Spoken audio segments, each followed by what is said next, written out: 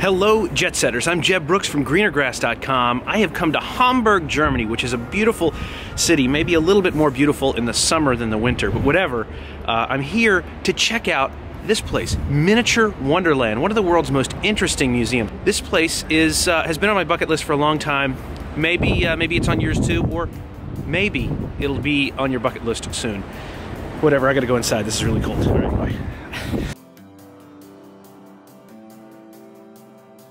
This is the largest model railway in the world.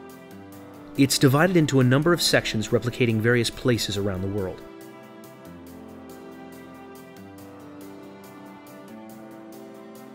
The museum is housed in more than 75,000 square feet of space and is comprised of nearly 10,000 cars, 1,040 trains, 46 airplanes, and 250,000 miniature people.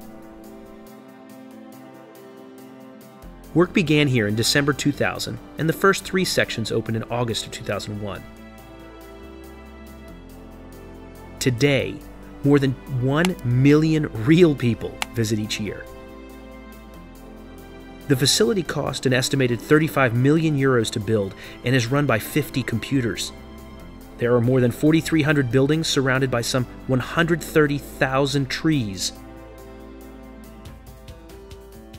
It's taken workers nearly 1 million hours to construct Miniatur Wunderland, and there's still more to build. Time flies when you're having fun here. Every few minutes, day turns to night and the lights come on.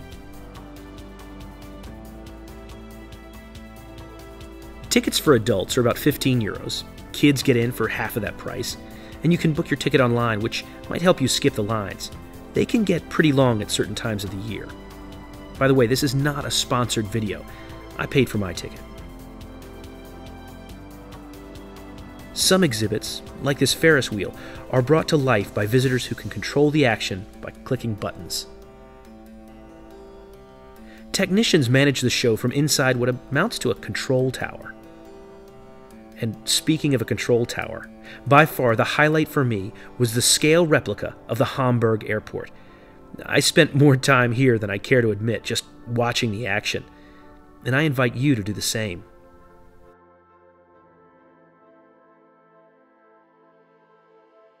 Passengers can arrive by car or by train.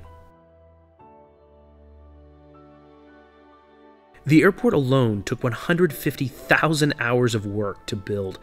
It has 40,000 LED bulbs, 62 miles of wiring, 50,000 lines of code. And the cost to build? That's 4 million euros. While not quite as expensive as the real thing, this is one serious exhibit.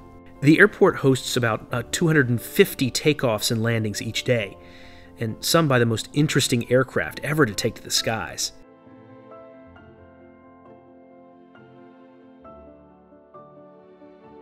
There are a host of support vehicles, everything from a fire department to catering trucks and super tugs. This airport truly has it all. Perhaps the most striking is just how similar it is to the real thing. The next day, we flew out of Hamburg to Prague. This video is from the start of that trip, and ours was a bus gate, so it gave us an opportunity to drive across the apron. It was almost eerie seeing it from this angle after we'd spent quite literally hours staring at it in miniature the previous day.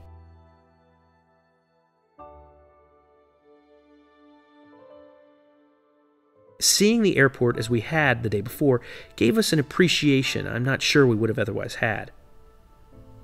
In a way, I wish other cities would offer something like Miniatur Wunderland, but I also feel that would mean it might lose its special appeal. Oh well, enough of the real world. Let's head back to the exhibit.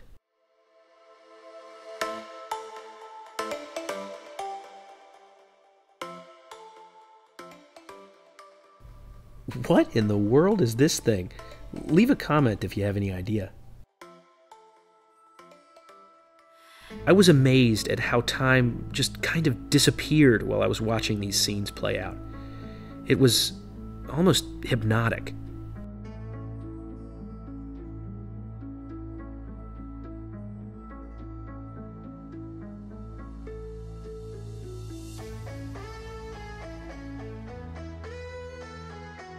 As a watch fanatic, I loved seeing Breitling's Super Constellation taxiing out for takeoff.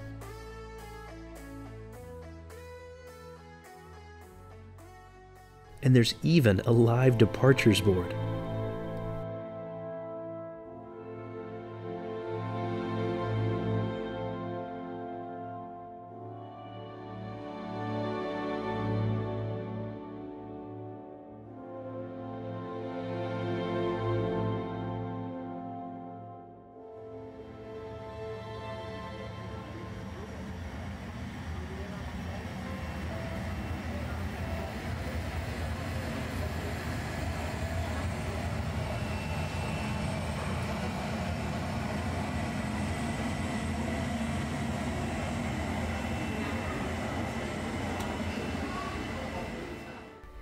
If you stick around long enough, you can even see some familiar aircraft.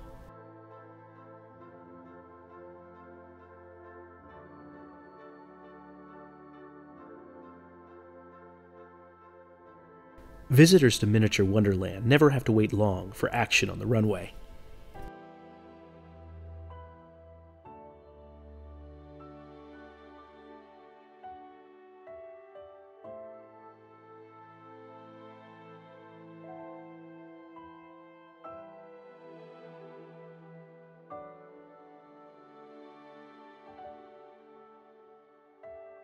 We'd also visited the Airbus factory earlier this same day. It made for a full, but fun one. Unfortunately, cameras aren't allowed at Airbus, but it was pretty epic, and you haven't lived until you've seen an A320 parked underneath the wing of an A380.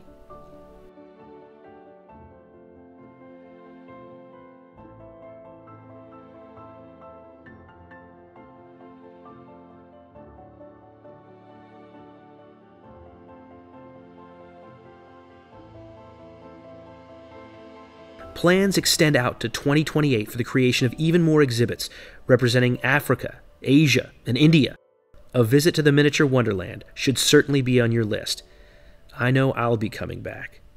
But until then, see you in the sky.